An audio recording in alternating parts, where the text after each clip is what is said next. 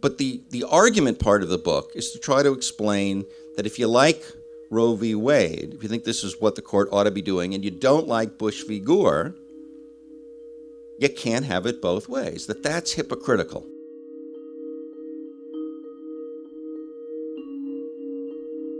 The most dangerous branch. Publishers Weekly calls it a passionately argued and credible indictment of the court. And famed lawyer and Harvard Law professor Alan Dershowitz writes, "This is a book for our times. Read it and start worrying. Then demand change." We're so pleased to host this event here at Harvard Bookstore tonight. Please join me in welcoming David Kaplan. I want to try to make as much trouble as I can from the outset, but let me ask, by a show of hands, who here thinks that Roe v. Wade was an example of the court at its best? This was what constitutional law should be.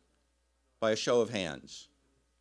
Who thinks Roe v. Wade was good? Oh, all right. So already we have no ones. Keep your hands up. That this was the court behaving as it should. Now keep your hands up. How many of you think Bush v. Gore did the same thing? All the hands come down.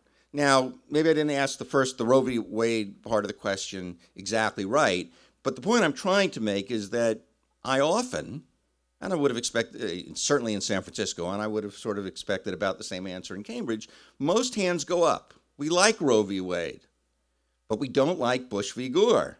You rarely find folks who think both represent the court at its best. And my book is really two parts, but the argument part of the book is to try to explain that if you like Roe v. Wade, if you think this is what the court ought to be doing, and you don't like Bush v. Gore, you can't have it both ways, that's hypocritical. You may have preferred to have Al Gore as your president, and you may think that abortion ought to be a right for women. But that's a different question. That result is a different question for whether the court ought to be the branch of government to grant that right. It is a very difficult argument to try to convince people of. I mean, Alan Dershowitz, the aforementioned Alan Dershowitz, has literally been voted off the island, Martha's Vineyard, because of his views on Trump and defense of Trump every night on cable. I've been voted off any island. I don't have a place at Martha's Vineyard, but my own wife hates this book. And while she edited it, she's always my first reader, under some degree of protest, because she wanted to know, why do I want to help make your book better? And she largely disagrees with the book's views on Roe v. Wade. I'm a bleeding heart liberal by small c constitution. I think abortion should be legal. I'm in favor of extremely liberal abortion laws. I just don't think the court ought to be the one to award that right. And just as I don't think the court should have been the branch of government to decide a presidential election, just as I think the court shouldn't have gotten involved in Citizens United, throwing out the heart of the campaign finance regulation adopted in 2002, McCain-Feingold, just as I think the court shouldn't have thrown out the District of Columbia's handgun law by finding in the Second Amendment an individual right, a constitutional right, to own a handgun in your home for self-defense. And same with case in 2015 that largely gutted the Voting Rights Act, passed by Congress two generations ago, and that has led to all kinds of voter ID laws and other voter suppression techniques, especially in the South. I argue more tentatively in the book that much as I think the same-sex marriage case probably was correctly decided, there probably is a constitutional right, not sure, but that the court shouldn't have found it in 2015. The court would have been better off waiting and allowing state legislatures across the country to reach that conclusion themselves. It's an argument in favor of a more minimalist, more deferential court. Why? It's not a theoretical argument alone. I argue in the book that the problem with an overly interventionist, aggressive, arrogant court is four problems. One, it hurts the court's prestige. Ultimately, the court relies on its power through its own its own powers of persuasion. Unlike Congress, which has the power of the purse, and the presidency, which has the power of the sword, as the hip-hop guy Hamilton argued way back in the Federalist, and Hamilton called the court the least dangerous branch. The title's a play on that. He said it was the least dangerous branch because it ultimately couldn't accomplish anything unless it could persuade the other branches and the people that what it was doing was right. I argue that the book's standing has gone down. It's higher than the presidency. It's certainly higher than Congress, but if you look, for example, over the last 20 years, perhaps since Bush v. Gore, can't necessarily tie it to Bush v. Gore, the court's standing in public opinion polls has gone down. It's about 45, 50%. And it has been much higher in other periods of American history. So it hurts the court's own legitimacy. Number two, it helps to enfeeble Congress. Why is Congress so bad? Part of it is because we repeatedly elect chuckleheads to Congress. But part of the problem that Congress doesn't do anything is because it knows that across the street over at the Supreme Court, the justices are going to have the last word on so many issues. Gun control, voting rights, and of course in Bush v. Gore, the ultimate decision where Congress was designated in the Constitution, in the 12th Amendment, and by statute, a law passed by Congress after the Hayes-Tilden dispute, the tie in 1876, even though the Constitution itself and a statute designated Congress to resolve a tied presidential election. The court, when asked, intervened. It didn't have to. It could have been a high moment, a proud moment for the court to explain to the American people that there are some issues, like the determination of the presidency, that are not up to the court. And yet it ignored explicit language in the Constitution designating Congress. You know, Justice Scalia, the late Justice Scalia, in years after, in speeches and TV and talk show appearances when he was peddling a book, would explain that the court had to get involved because otherwise the United States would have been the laughingstock of the world. This is Antonin Scalia, the alleged originalist and textualist. And, you know, I've checked my Constitution, and we have law students from down the road here who've read the Constitution more carefully than I. I can't find any laughingstock clause in the Constitution, but the court, majority of the court, decided it was for them to step in. So, and no congressman, no senator stood up in 2000 to say, excuse us, justices. It's for us to decide. Congress, neither branch of Congress filed an amicus brief, a friend of the court brief, with the court saying, stay out. And that's because it's pretty much assumed that the court will get involved, because it so often does. Not because it should, but because it can. Third problem. An aggressive, arrogant court distorts presidential elections. 25% of Trump voters, according to public opinion polls, 25% of Trump voters in 2016 said they didn't much like Trump. Not personally, they didn't like his politics, his policies. But they voted for him because they thought, as it turned out correctly, that he would do the right thing with the Supreme Court. He would appoint the kind of justices who might serve 20 or 30 years, who would ultimately have control over key issues. And given that the court decides those issues, why not? 20% of Hillary voters said they much like her either, but they thought her brand of justice would be their brand of justice. Do you really want a presidential election turning not on what a president thinks, says, promises on his character or her character, but turning on only how they're going to decide the Supreme Court? And presidential elections have largely become that. 2020 may be a referendum on the court, especially depending on how the next few years go with a resolute conservative majority. And fourth, I think you can argue that part of the reason we have a confirmation circus, like with Kavanaugh, to a lesser extent with Gorsuch is because a single vote on the court can determine so much policy, social and political policy in the country. It didn't used to be that way. Elena Kagan, the former dean at Harvard, her vote was reasonably contentious. About a third of the Senate voted against her. Sotomayor, about a third. But before those two, Breyer, Ginsburg, Alito, Roberts were largely confirmed with bipartisan support. Ginsburg and Breyer almost unanimously. And I argue in the book that one of the reasons that kind of bipartisanship, unanimity doesn't exist, is not because the nominees have necessarily changed. You kind of knew what kind of justice we were going to be getting with RBG and Breyer, but because the stakes have gone up so much. That's the serious argument that the book tries to make, but the book also is, for lack of a better word, it has a lot of, we won't call it gossip, we'll call it tidbits. It's a narrative of life inside the court. And I was lucky enough to talk to a majority of the justices, as well as about 70 law clerks, all on the condition that I not identify who I talk to. These are what journalists call on background, or not for attribution. You can use anything I tell you.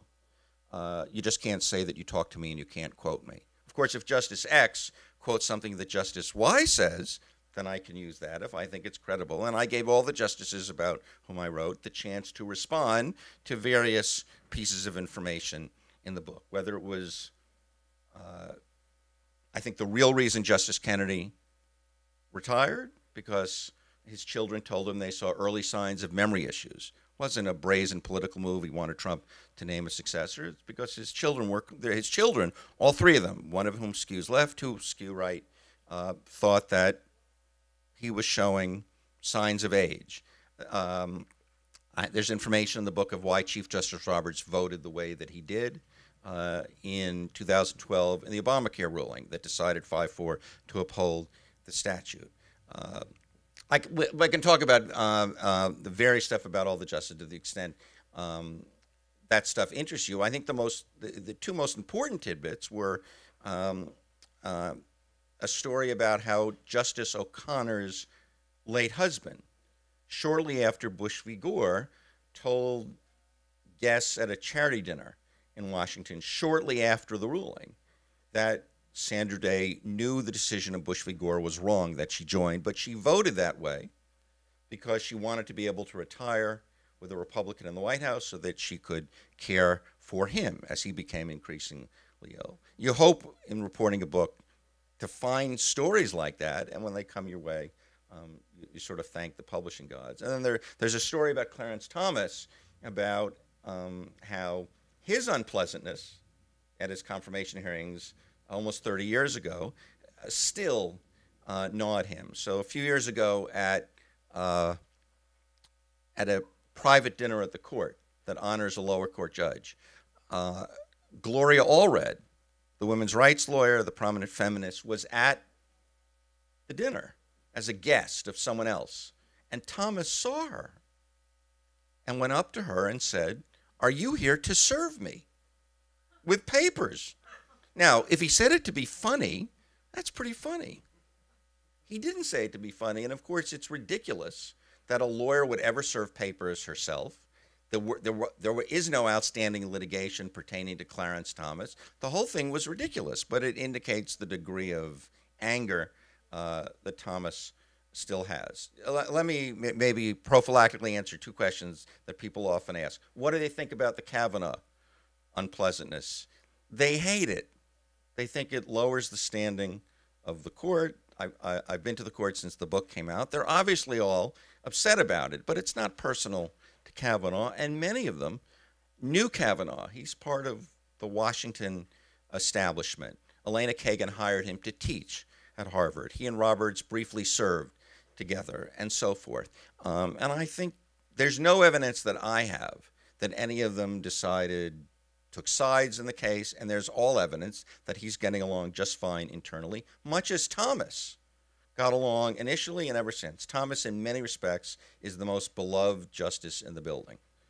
Law clerks, even those who remember, who read about events of 30 years ago, every single one of them will say that when they go to lunch with him, every justice takes all the clerks from other chambers out to an individual lunch. They will all say that their time with Thomas was the best. He held court at lunch, was the most entertaining. He brought them back to chambers to show them photographs of his summer RV trip across the country with his wife. So, the fact that he might be unpopular among large parts of the population out there is not coextensive with how he's thought of inside the building. Neil Gorsuch, it is said in the court with a smile that he has succeeded in unifying the court, doing the impossible. How so? Everybody hates him. It's an overstatement. But the rookie didn't know how to behave a year ago, and the chief was sort of rankled at that, as were others. It's not a big deal, but not necessarily a go-along, a get-along kind of guy. What's the reaction to the book? I haven't gotten a lot of reaction to the book.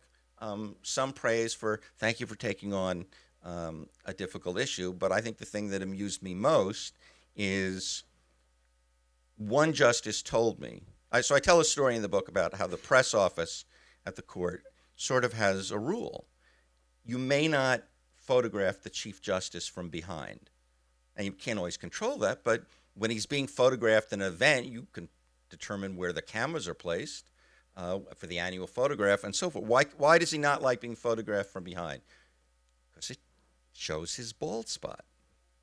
He's the Chief Justice of the United States. So it was reported back to me by a justice I just made a social call on after the book came out.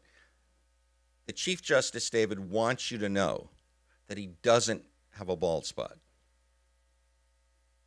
And I said, just as Obama's inauguration was in fact larger than Trump's, you can look at the photographs, you can see the chief's bald spot. And why is the Chief Justice of the United States reporting back to me that he doesn't have a bald spot instead of, for example, commenting on the book?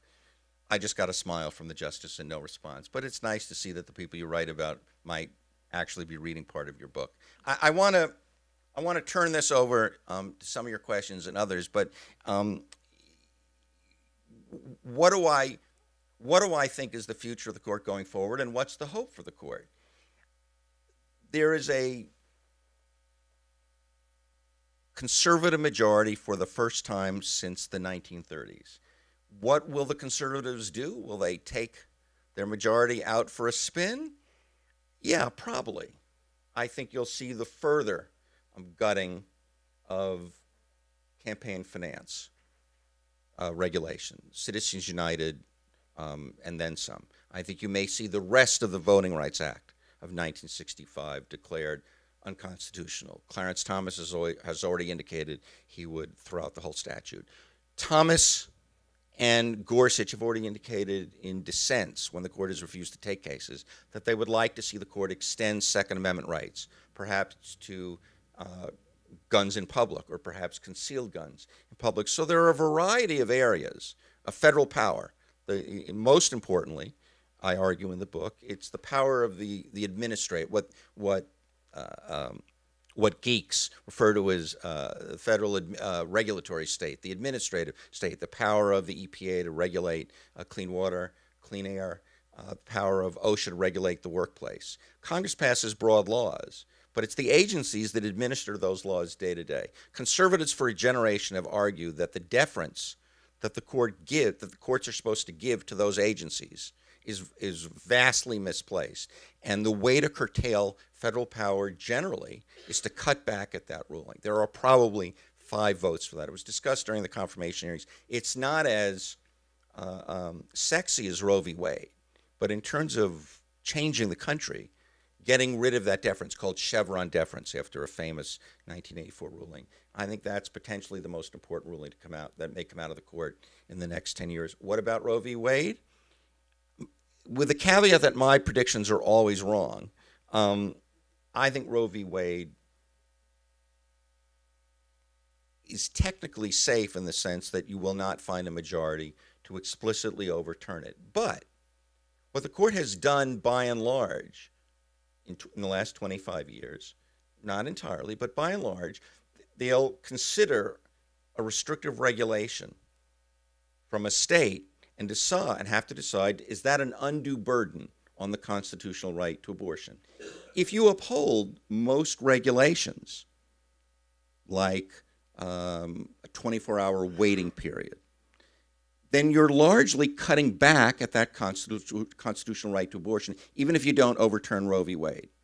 Now, I think if a state actually passed a law outlawing abortion entirely, then the court would have to face the issue. But my hunch is that this Chief Justice, and probably Kavanaugh, because I think Kavanaugh skews more to the center than, say, Alito or Thomas or Gorsuch, would go out of their way not to reach that constitutional question, to leave Roe nominally intact. And I think that's because, in many respects, and you certainly saw this in Roberts last week, gratuitously. There was no need for it. He was asked for comment by the Associated Press, taking on Trump, really for the first time. I think this Chief Justice, more than any particular issue, and he's a conservative, don't mistake him for a moderate.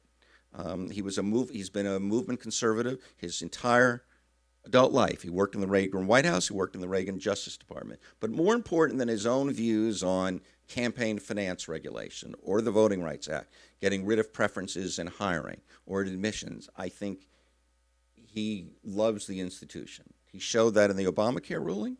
I think he thought it was a close case and ultimately decided he didn't want the court in the center of a political storm, all the more in a presidential election year. And I think it is possible that this Chief Justice will try to put the brakes on conservative aggression and maybe keep the court out entirely. We'll just vote not to take certain cases. We'll let stand the lower court rulings, or we will issue minimalist rulings. The problem with that view is, if I'm wrong about Kavanaugh, then you may already have 4 votes to take on a lot of those cases. It only takes 4 votes out of the 9 to decide to hear a case. The court controls its own docket. They decide what cases they want to hear. They have to hear almost nothing. But I think those are the chief's instincts. We'll see how it plays out. Looking ahead a few years, whatever happens with RBG, and people say she's fine, she's back to work. Breyer's health, from all that is said, is robust. He's turning 80. But what happens to the court longer term? There's talk of, what about term limits? Let's get rid of life tenure. I would argue it's dead on arrival. It takes a constitutional amendment, and the party in power, now the Republicans, maybe it'll be the Democrats in 2 or 3 years, I don't think will ever cede that power and agree to a constitutional amendment. And who knows what, if you could get 3/4 of state legislatures. I think the more likely reform, if you could call it that, is that if the Democrats take the Senate, keep the House, and win the White House, you might see serious discussion of packing the court. To increase the membership of the court only takes an act of Congress, takes a bill signed by the president. It was briefly raised by FDR in 1937 and was dead on arrival. Bipartisan objections. It didn't really have to go anywhere because the court quickly, whether because of the court packing idea or independently, reverse course and started to uphold New Deal legislation. So FDR largely got what he wanted. In our hyper-polarized times, I think it is possible that the Democrats, who are really bad at being bad, I mean, they just don't play hardball as well as Republicans do. I think it is possible that the Democrats might get their act together and get through a bill that would increase court membership, say, to 11. Take back the seat that was stolen by us when Merrick Garland was blockaded, when Obama's nomination of Merrick Garland was blockaded by Republicans. Undo Gorsuch and Kavanaugh. If the court stays at its current membership, you appoint 2 liberals, you now have a liberal majority. Of course, in the long run, when the Republicans take power, they could just increase the size of the court to 13. At a certain point, you're going to need a bigger building. And at a certain point, it becomes absurd. But I would argue tentatively, and I've reached this conclusion since I wrote the book, maybe an afterword for the paperback, but I've come to the conclusion tentatively that it may be, to save the institution, you've got to burn it down first. And court packing would be disastrous I think, in the short term. It would lay bare the politicization of the institution. People think the court is politicized, is partisan. I don't think it is partisan. I think they make an attempt, maybe successful, maybe not, to try to rise above their own partisan views and to try to act like judges. The public doesn't always see it that way, and the public, as I noted at the outset, gets outcome confused with process. You can think abortion should be legal and widely available and still think the Supreme Court ought not be the branch of government to grant that right. You can have more faith in democracy. But I think in the long run, if you saw court packing hurt the court, maybe both sides will come together, if not in 5 years, in 25, and realize that the temperature has to be lowered, and both sides have to stop seeing the court as merely a super legislature, as proxy for what legislators do. And in the first instance, the court may have to decide, as Roberts tentatively tried to do so late in the day after saying nothing for 2 years in the Trump presidency, to try to push back a little. He has the station and the stature as the chief to try to do so. But I'm not especially hopeful for the institution. This is not a particularly optimistic book, but it tries to raise the large question, why do you want a court? What's the purpose of the institution? And if all it does is ratify what's taking place in the political majorities below, whoever the president is, that justice will follow the views of that president on purpose or otherwise, why do you want to have the court at all? I argue that rather than granting particular rights, abortion here, same-sex marriage there, the right to own a gun, what the court really ought to be doing is trying to establish guardrails on the process of democracy. I don't want an impotent court. I don't want a do-nothing court. The court is correctly called the most powerful court in the history of the world. But what it ought to be doing, like in cases of partisan gerrymandering, is trimming the sails of democracy run amok. So the court has said for 50 years that racial gerrymandering is unconstitutional, violates the 14th Amendment's Equal Protection Clause. But on partisan gerrymandering, where Democrats in control of the legislature, when it comes time to redistrict in the state, draw all these serpentine lines to keep the Democrats in power, just as the Republicans do in Republican states. And the court has long ducked that issue, saying that's just what politicians do. Instead of doing what I would argue they should do, is reining in the political branches in a way that the political branches will never rein in themselves. You can't expect the party in power to redistrict in a way that would hurt them. And people thought that this year would be the year that they would finally do something. Justice Kennedy has said in prior opinions, give me the right kind of test or remedy, and maybe I'll vote with the majority. And Kennedy largely this year phoned it in. He backed down. He ducked the issue. Why? I don't really know, but I think you can speculate that he pretty much was done. He was tired. He was a very uninfluential justice this last term. I say that tentatively. The problem is that unless Kavanaugh has that view on partisan gerrymandering, and there's no information what he thinks either way, partisan gerrymandering is lost for at least another generation. And I think that just underscores what the court's problem is. It gets involved when it ought to, and it doesn't get involved when it should. We should go to questions.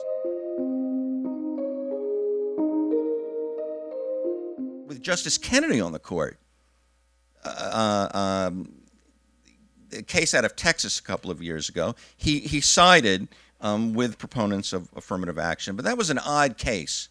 And it was unusual that Kennedy voted that way. Which way Kavanaugh hasn't done a lot below. I wouldn't be betting a lot of money if you're in favor of affirmative action. I think you'll see, certainly if Roberts' view, Roberts doesn't like those preferences. And if I were a betting man, with my caveat, I think Kavanaugh's ascension is bad for future affirmative action cases. By the way, how will Kavanaugh work within the court? all evidence is that he's doing just fine. I think a lot of the prognostications that he will have problems among his colleagues are there's no basis for it. And I also think the notion, and I've known Kavanaugh for a decade. I've sat next to him at rubber chicken dinners.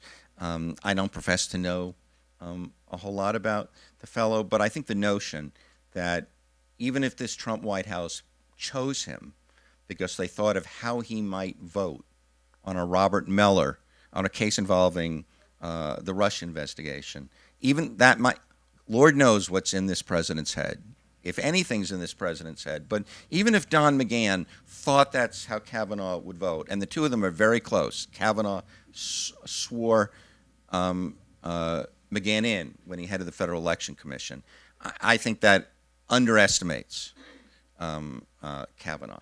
I'd be very surprised if he wasn't in the mainstream of whatever else the court rules. And without getting into necessarily the psychology a whole lot, I would guess he'd be loath to appear to be doing the bidding of the president who appointed him. He will not recuse himself. Justices usually don't recuse themselves because, unlike all other courts where you can find somebody else to take your place, there are no replacement for Supreme Court justices. So they're very reluctant to stay out of a case. That lowers the court to 8 justices, possibility of ties. I think the notion that Kavanaugh will stay out of that kind of case or sexual harassment case are virtually nil. What else didn't I answer?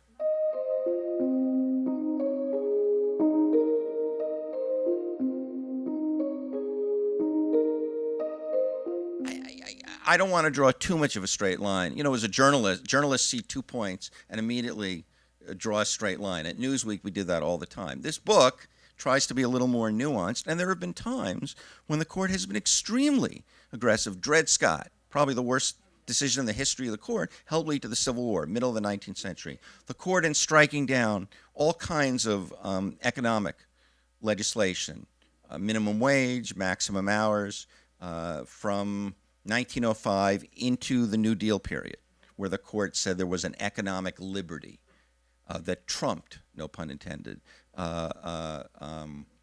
statutes passed by states and Congress. And I think you may see, particularly with Clarence Thomas, an invocation of those doctrines. I mean, what's the difference between economic liberty and personal liberty? It just depends on whether you have 5 votes. You know, as Justice Brennan, the great liberal justice of the court from the 50s to the 90s, liked to say, said it once to me in an interview, around here you can do anything with 5 votes. All it takes is 5. I mean, it's realpolitik at a certain level. So the court has had periods of adventurism or aggressiveness, but I think after the Warren Court of the 50s and the 60s, beginning with Brown against the Board of Education, outlawing segregation in public schools, and I would argue was the court at one of its finest moments. Language clearly in the 14th Amendment, maybe not the world's greatest opinion. If you go back and read Brown against the Board of Education, it's just 12 paragraphs. It reads like a speech delivered from the well of the Senate. It doesn't really read like a legal opinion, but it was intentionally so. Chief Justice Warren wanted there to be less for the country. He wanted a result, but he wanted less language that maybe the country would pick apart. But I think the courts, for lack of a better term, activism in the 50s, 60s, emboldened the court going into the 70s. I don't much like the term activism. Activism is what the other guy does. Everybody believes in judicial deference except when they don't. In truth, I think everybody's an activist now. It just depends on what cases. When I would meet with justices, they would ask me to summarize what the book was about, because they didn't necessarily remember from email or the letter that I had sent, and I would explain to them what the court's about. And I had one of the liberals, they're not always liberal, but I had one of the liberals, one of the conservatives, each say to me with a smile, well, I half agree with your argument. And that's the problem. I mean, they each agreed with the different half of the cases, and very few of them really wanted to try to take the position that the court is too involved. It was quite striking how many of them would say in conversation, are you paying any attention? Look across the street at Congress. They all have disdain for Congress, and most of them have disdain for who's president. How can you not? And I think their view is somebody's got to be an adult in the country. And while I understand that sentiment, I would argue that if we chose this president and this Congress, that's what we get. If you don't like who you elected, elect somebody else. Elections have consequences, and that the court ought not be in the position of saving us from ourselves. And while I don't know that you could argue that maybe there were you could pick apart various decisions in the 60s under the Warren Court, but I really marked it at the beginning at Roe v. Wade. And by the way, just to get myself in further trouble, I think Roe was wrongly decided. But if you want to know about consequences, I think you can argue that but for Roe v. Wade, you never would have had Reagan. Once upon a time, we had moderate Republicans, Rockefeller republicanism, and Reagan's rise in the 70s and the rise of the evangelical right, you can mark to Roe v. Wade. It took 7 years, but I think you can argue that the backlash to Roe helped create the modern Republican Party. That's not a winning argument in my view that Roe is bad law.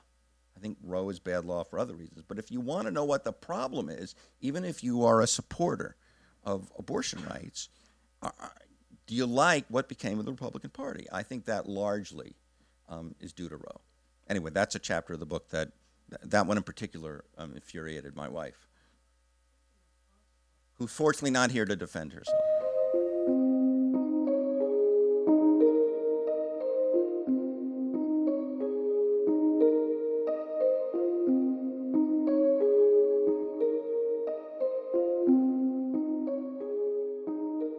I think Bush v. Gore, I just for entertainment, I brought up Bush v. Gore with all of them. It's the third rail for all of them. Because, I mean, most of them weren't on the court then. But at some level or other, mostly body language, eye rolls, I think they all recognize that Bush v. Gore was not a particularly proud moment for the court. Now, Scalia would tell you, terrible opinion. But we had to, we had an hour to write, a couple of days, to write the opinion, and we had to save the country from itself, which, of course, is ridiculous. The Constitution sets up what you do, and we would have eventually had a president, probably by January 20th, but if we didn't, there's an app for that. The Speaker of the House would have become president. There's a constitutional amendment that provides for an acting president if Congress picks them. Bill Clinton, I'm pretty sure, would have been happy to hang around a few extra weeks. And I think the outcome of Bush v. Gore, the House would have chooses the presidency, chooses the president, and the Senate picks the vice president. The Senate was tied 50-50. The president of the Senate at the time was the vice president. As it turned out, Al Gore. I think the outcome, if it ever reached Congress, would have been Bush would have been president, and Lieberman would have been chosen as the vice president. You would have had the first real coalition government in American history. And I think that actually would have struck a lot of Americans as rough justice, as the compromise in what essentially was a tied election. Again, that's not a reason why Bush v. Gore was wrong. But I think in terms of outcome, if you care about outcome, that's the most likely result.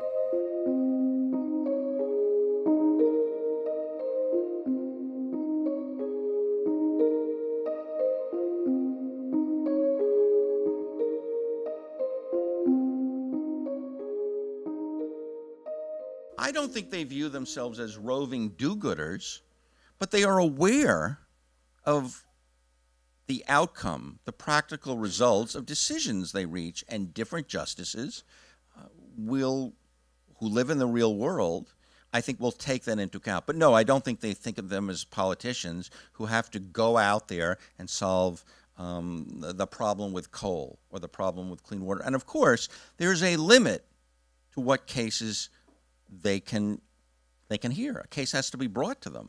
And there's a lot of talk in in democratic litigation circles now, among activists, among litigation groups, whether it's the Now Legal Defense Fund or the ACLU, of trying to avoid the Supreme Court. If you lose in a lower court, don't appeal. If you don't appeal, then the bad guys who won in the lower court can't bring it to the Supreme Court. They won. That's a practice that's taken place throughout the modern era.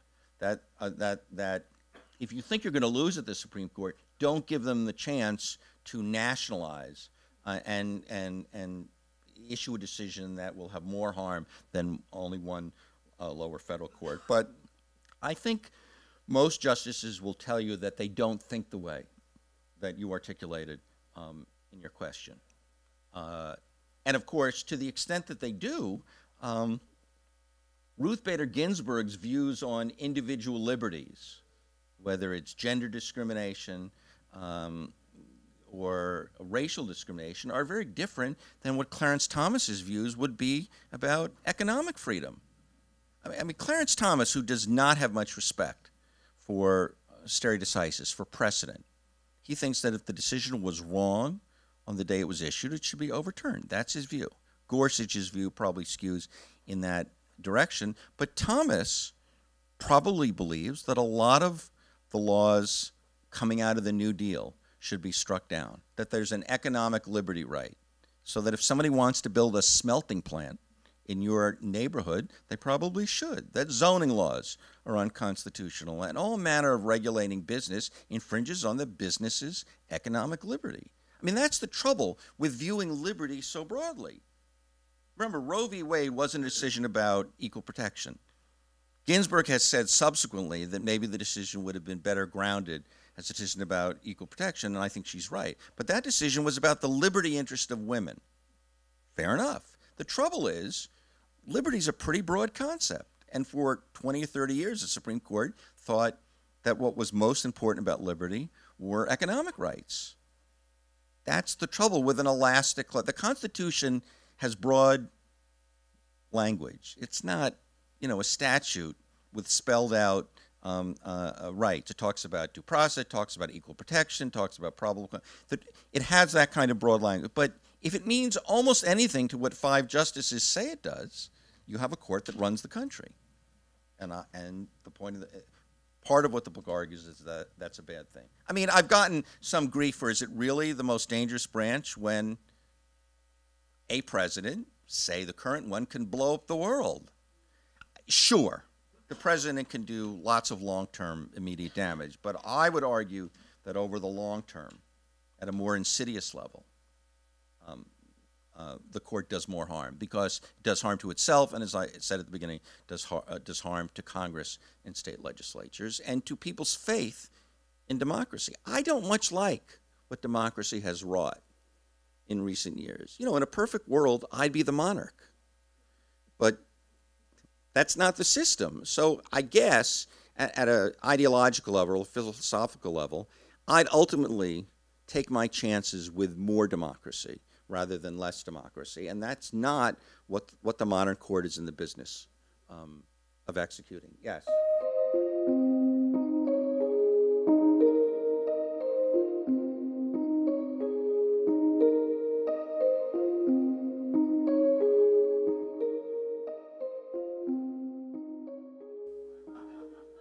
5 votes, you could do anything around here. By the way, Brennan was everybody would argue that Brennan was an influential, great justice, whether you agree or not. But as somebody once pointed out about Brennan during the heyday of the Warren Court, he started with 7 votes.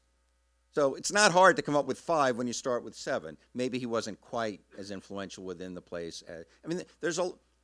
It's greatly overestimated how influential any one justice can be. There isn't horse trading. It's not a markup at a House-Senate conference. But, I had trouble with Citizens United. I think it's a closer case than I went in thinking.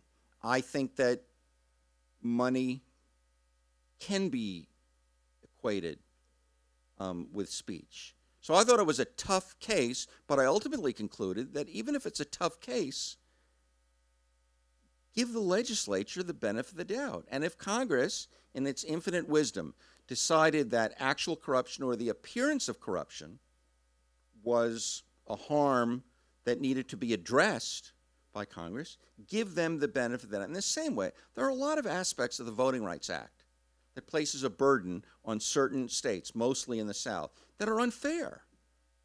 I would sympathize with some states which think they're treated as second-class citizens based on historical data that is way dated. But I would give the benefit of the doubt to Congress to make those decisions. And if you don't like what Congress is doing, get new congressmen and get new senators. My other problem with Citizens United, and this is less to do with the actual ruling, is we often lament the role of big money in politics. I've always had a problem with it because it assumes that the most money buys you an election. If you vote for the candidate who has the most ads on during the football game, you're an idiot. You have only yourself to blame. If you can't spend enough time to decide which of the candidates you support based on reading some position statements or doing something other than adding up the number of moronic ads you watched, I would argue that's not the fault of big money. That's not the fault of the lack of regulation. That's your fault. Well, I mean, exactly. Again, an uninformed electorate for the 50% who vote. You also have an uninformed unelectorate. But, hey, that isn't the fault of Citizens United.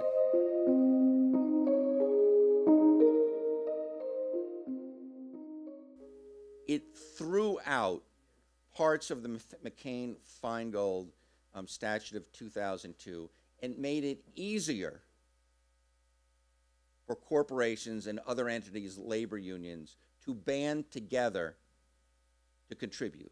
It did not, as is often said, create big money in politics. The formation of super PACs could be done without Citizens United.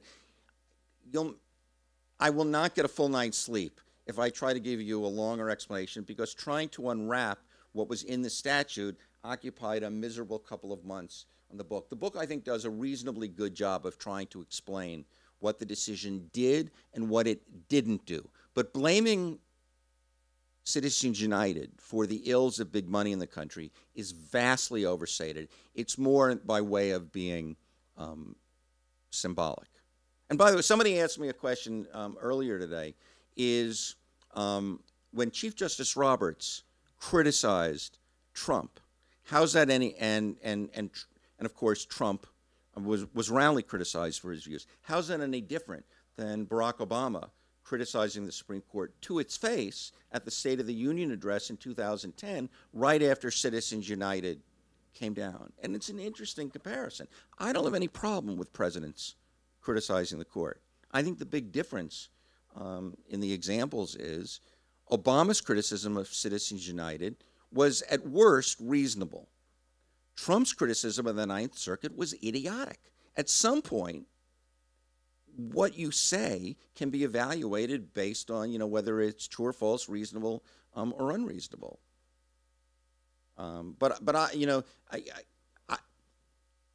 And my view on, I thought it was great that Roberts would try to take on Trump, but where was Roberts 6 months ago and a year ago and 2 years ago?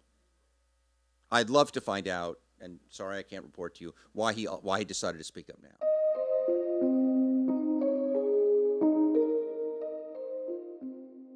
Longer discussion, but there is an argument that even though a corporation is an invention of the state, it only exists by statute, not in the Constitution. But there is an argument to be made that once you create something, it does have some rights. The question is, how much can those rights be regulated by the entity, by the legislature that created it?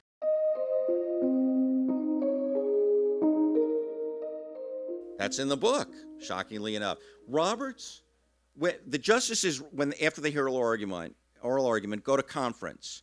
Only they attend. It's this inner sanctum of the court, just the 9 justices, and they take an initial vote on cases. Then that's also when they vote on what cases to take. Roberts, it was clear that there were 4 votes to overturn the Affordable Care Act and 4 votes to uphold it. Roberts as Chief Justice, who always goes last. It's a great gig for any number of reasons.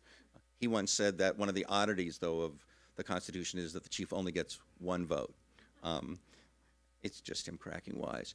And he initially voted to overturn the statute based on Commerce Clause grounds. We don't need to get into what that means.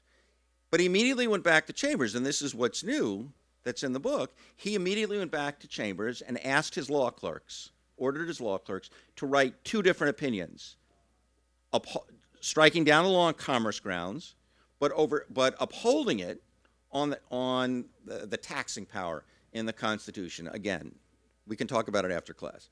But when he saw the two drafts, because he clearly was ambivalent, when he saw the two drafts, he decided, as judges often say, that the one throwing out the statute didn't write. It wasn't persuasive. And the next conference, a couple of weeks later, he went back and said, I'm changing my vote. And there were unprecedented leaks from the court that the chief had been pressured by liberal commentators and columnists, and that he was a traitor to the conservative cause. But that's what was going on in Roberts' mind, and some of that you can sort of read between the lines of the opinion. He clearly didn't like the statute. He thought it was terribly drafted. He was right. What isn't in the opinion, and it's a matter of supposition, but I think there's a good basis to believe that he decided as an institutional matter that in the middle of a presidential election year, you did not want the court striking down the signal statute of Obama's first term in a 5-4 vote 6 months before an election, because that would place the court in the center of a storm. I would argue that's politics, judicial politics in the best sense of the word. I mean, there's a principle of constitutional law that if you can uphold a statute, there's a way to find it constitutional. You do so, even if there may be a perfectly reasonable way to declare it unconstitutional. And that was Roberts being a statesman. You know, I tell a story in the book where he's going to lunch with some law clerks. And one of them says, how do you like the job? And you sort of expect him to say something like, well, you know, I'm only the 17th. There have been 44, 45 presidents. It's a great gig. I'm so proud. And what he said was, which was quite remarkable, he says, I love the job, but I'll never have the chance to be great. There was only one great Chief Justice, the great John Marshall, who was Chief Justice for 30-some-odd years at the beginning of the 19th century, and who established the principle of judicial review, the idea that the Supreme Court could strike down an act of Congress, which isn't in the Constitution. I mean, judges and senators often like to say judges shouldn't make law. Of course they make law. And the notion that Congress can strike down an act of Congress, that Supreme Court can strike down an act of Congress as unconstitutional, is making it up. It's reasonable. It's a good structural argument that you need to have that check, or else the Supreme Court's entirely impotent. But Marshall created that, and lots of books have been written about it. And Roberts here is lamenting. He already is thinking. He's only been on the court 5 years. He's barely 60. He's thinking about his place in history. I would argue that in the Obamacare ruling, he demonstrated what greatness looks like, and which is why I argue that he might be the hope of the court. Would I place a lot of money on it? No.